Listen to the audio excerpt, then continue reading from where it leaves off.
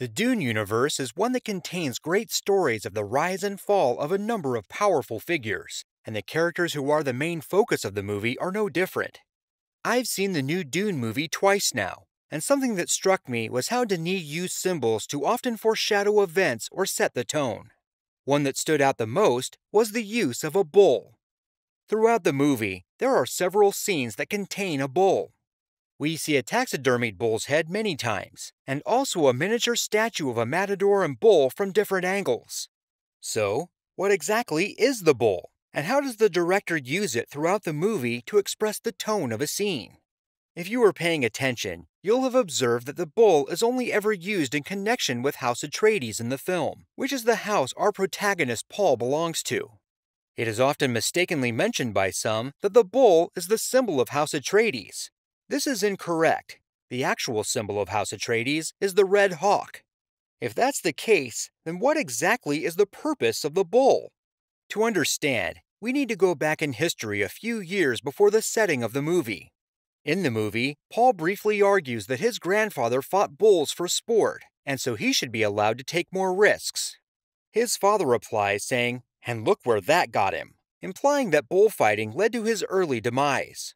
Many years before the time of the movie, the old Duke Atreides was known to fight bulls for his occasional public spectacles, and even had a stable of Seleucid bulls on his planet of Caladan.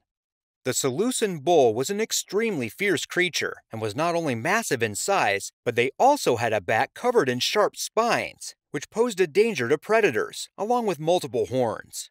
That being said, it seems the bull head from the movie may have been more like the bulls of today, considering it only had 2 horns as opposed to the many horns typically associated with the Seleucid bull. Despite the old Duke being an expert at dealing with and defeating these ferocious beasts, he wasn't so lucky on one particular occasion, when he was mortally wounded. The bull that killed him was then slaughtered and its head hung up on the wall in the Atreides' home on Caladan, eventually making its way to Arrakis. So what purpose does it serve in the movie? Why don't we take a look at a couple of scenes in the movie where the bull appears? The first time we see a bull is about 10 or so minutes into the movie, whilst Paul is having breakfast with his mother. The scene is quite important because it is the first time we hear of and see the use of the voice, the power used by the sect known as the Bene Gesserit to control the actions of others. Think of it as more of a powerful form of the Jedi mind trick if it were used for mind control. In this scene, Jessica is testing her son's ability to use this power, and as he tries to use it, the camera shifts focus to the portrait of the old Duke, and then to a miniature statue of a matador holding a muleta. This seems to symbolize how the voice can be used to control the actions of others, much like how a matador uses a muleta to control a bull.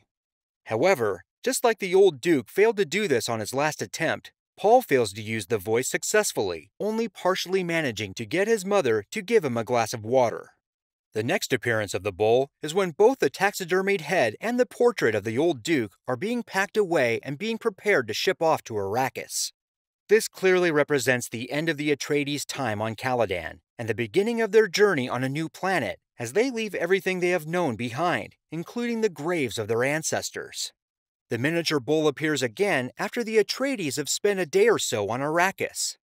After a near-death experience and his first encounter with Spice, we see Paul looking over the miniature bull and matador as he seemingly ponders the future. However, this time we see the statue from a different angle, no longer conveying control but imminent doom. From this perspective, it is clear that the matador cannot escape the bull rushing towards him, even though he can see the danger. In the same way, Leto, Paul's father, can clearly see the danger that his family is in, but can do little to nothing to avoid it, much like the matador.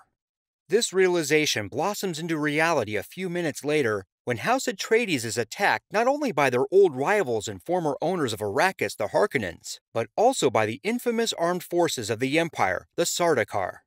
There is no escape for the Atreides, and no one who will avenge them, as no one will know the truth of what happened to them, being that they are on a planet without satellites, and a planet where the natives are known to be hostile. The next scene with the bull is of the giant taxidermied bull's head in the dining hall. We see a naked Leto slumped in a floating chair unconscious.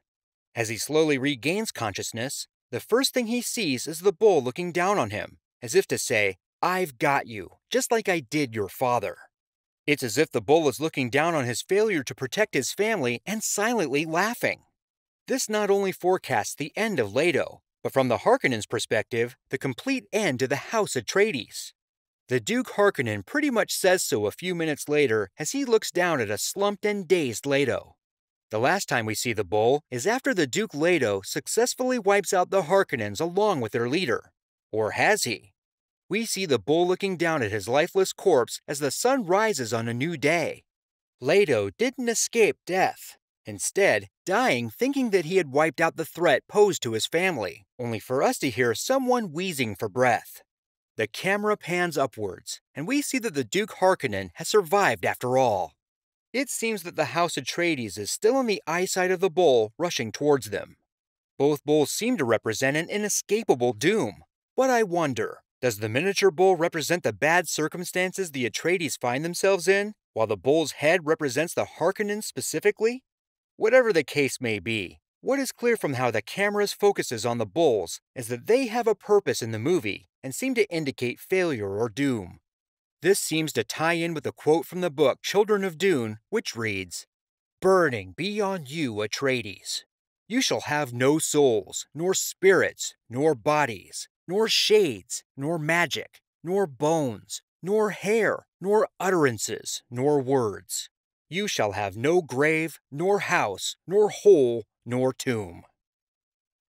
Hopefully, you enjoyed not only the movie, but my breakdown of an interesting theme running through the movie. What do you think about the purpose of the bull and what it represents? Do you agree with my observations, or do you have an alternative explanation? Let me know in the comments below, and please don't forget to like and subscribe.